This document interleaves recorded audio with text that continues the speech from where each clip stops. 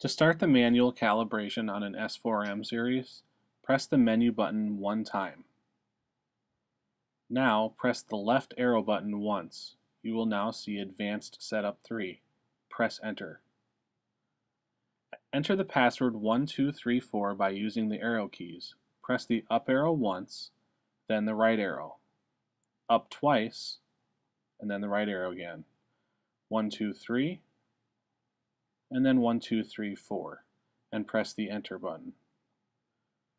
Press the left arrow once and you'll now see Media/Ribbon Calibrate. Press the Enter button and load backing will appear. Open the printhead using the latch on the right side. Now, remove approximately 8 inches of labels from the backing and pull the media into the printer so that only the backing is between the media sensors.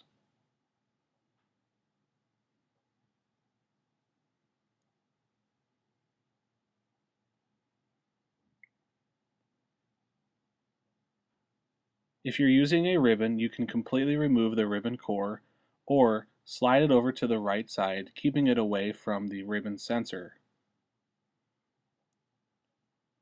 Once that's done, close the printhead and press the Enter button.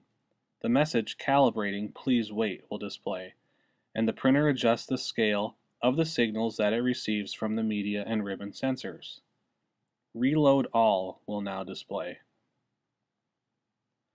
Open the printhead and pull the media forward until a label is positioned under the media sensor. Reload or reposition the ribbon and close the printhead. Press the Enter button and the printer will start a calibration. During this process, the printer determines the label length.